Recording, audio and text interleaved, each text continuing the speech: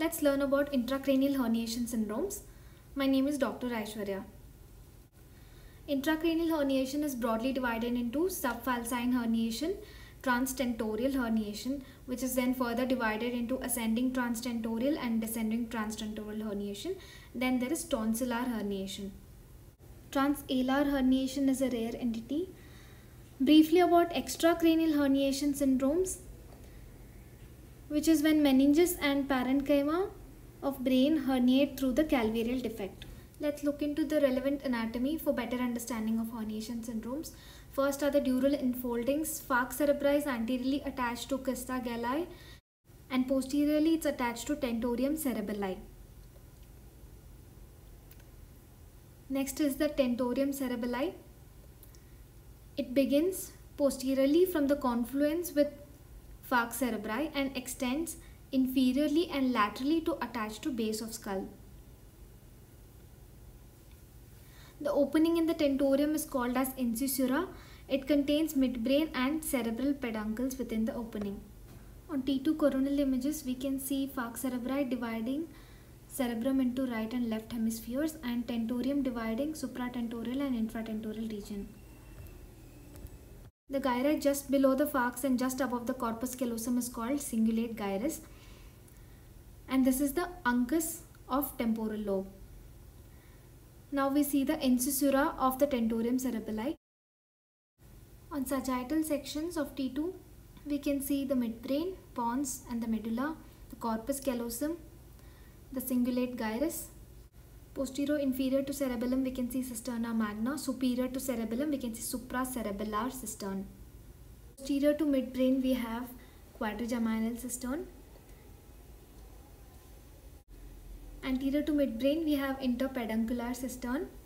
Anterior to the pons, as the name suggests, we have prepontine cistern and medullary cistern in front of the medulla. On axial T2 sections we can see the uncus of temporal lobe and the parahippocampal gyrus. Let's see the basal cisterns on axial imaging. This is the interpeduncular cistern anterior to midbrain. This is the crural cistern, the perimesencephalic cistern and the quadrigeminal cistern. Now let's look at how to approach and diagnose case of intracranial herniation. Clinical history is important. Look for any neurological deterioration. As we discuss the anatomy, look for all the anatomical landmarks. Identify the pathology causing mass effect and the direction of the mass effect. Then identify the structure which is displaced. There can be direct signs indicating it or the indirect signs, which we will discuss further in our lecture. Last but not the least, look at the hernia related complications. Let's discuss each herniation syndrome in detail. First is a subfalcine hernia, also known as midline shift. There will be unilateral pathology which will be causing mass effect. What happens in this is that the cingulate gyrus, which is directly under the falx cerebri, is pushed towards the contralateral side and it is better visualized on coronal CT images.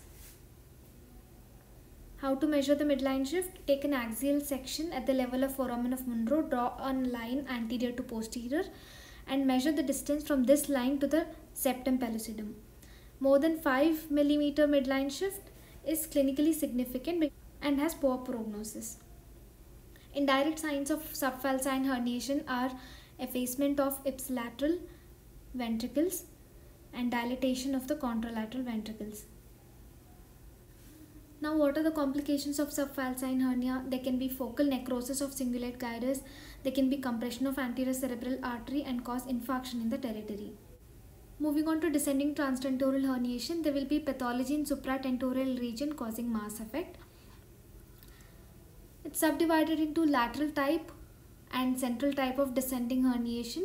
Lateral type is when medial temporal lobe is herniated, further divided into anterior and posterior type. Anterior type uncus is herniated, posterior type parahippocampal gyrus is herniated, and in central type the midbrain and the pons are displaced inferiorly. In anterior subtype there will be uncal herniation, which will efface the suprasellar and the crural cistern of the same side. There will be widening of perimesencephalic cistern on the same side. In posterior subtype, parahippocampal gyrus is herniated, effacing the basal cisterns. Next is the central herniation type, in which there is inferior displacement of midbrain and pons. There will be effacement of perimesencephalic cistern, which is an important point. Complication of this type of hernia, there can be compression of third cranial nerve, posterior cerebral artery, midbrain, etc. There can be hydrocephalus. The Tourette hemorrhages are caused because of stretching and shearing of perforating branches of basilar artery. Next set of complications, Kernohan notch phenomenon can occur, in which, for example, right uncle herniation happens. The opposite side cerebral peduncle is compressed against the tentorium. The descending corticospinal tracts are affected on that side, and there will be motor weakness on the same side of the lesion, that is on right side, and this causes false localization. Next is the ascending transtentorial hernia. Pathology causing mass effect is located in posterior fossa. There will be upward displacement or herniation of vermis through the tentorium. Hence, there will be anterior displacement of midbrain. Because of anterior displacement of midbrain, the midbrain will take up the shape of a spinning top configuration. Complications of ascending hernia, there can be hydrocephalus, there can be compression of superior cerebellar artery or posterior cerebral arteries.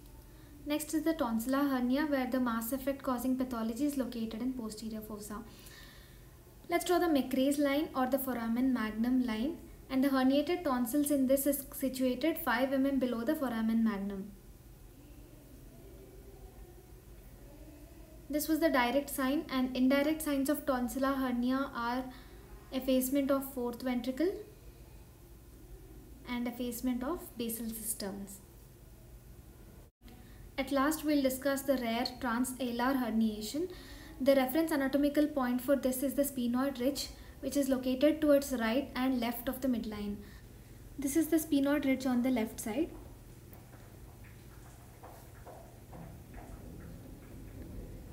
So, descending type of transalar herniation is when the frontal lobe herniates or is displaced posterior inferiorly. This causes compression of MCA. And in the ascending type of transalar herniation, the temporal lobe is displaced or herniated supero-anteriorly. This can cause compression of supraclinoid ice. We had an interesting case of intracranial herniation where there was effacement of perimesencephalic cistern, that is central type of descending hernia. Next, tonsillar herniation was there in the same patient. Also, there was one of the complication of herniation syndromes, that is PCA tertiary infarct. To summarize, herniation of cingulate gyrus is subfalcine hernia, medial temporal lobe is lateral descending transtentorial hernia, central descending type where midbrain and pons is displaced inferiorly, and tonsils are herniated in tonsillar hernia. Thank you for watching, and please subscribe to our channel and comment if you need any more videos on radiology topics.